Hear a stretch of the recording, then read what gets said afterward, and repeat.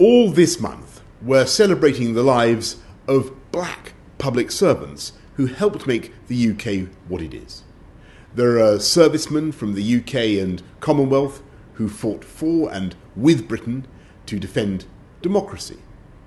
Heroes like George Arthur Roberts. In the First World War, he would literally pick up German bombs with his bare hands and throw them back over enemy lines. 20 years later, he became a firefighter, pulling Londoners from the rubble of the Blitz. There are women like Yvonne Connolly, who in 1969 became the UK's first black female head teacher. Throughout her 40-year career, she inspired and mentored not only her young charges, but also generations of educators. And of course, there are the thousands of black nurses who came to the UK to staff the fledgling NHS, and we see their legacy today in people like the 2019 Nurse of the Year, Tara Matari.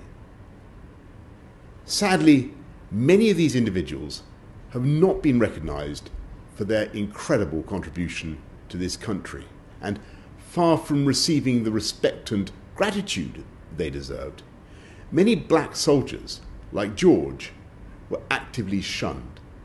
Yvonne received so many threats that she needed to take a bodyguard with her to school. So this Black History Month, let's say thank you to figures from our past we haven't always thanked before. And let's also reflect on where we are today.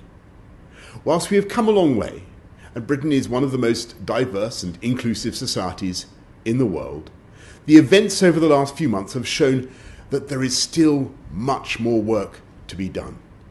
All too often, we forget that black history and British history are one and the same. And if we forget that, then we're left with a partial understanding not only of our past, but also of our present.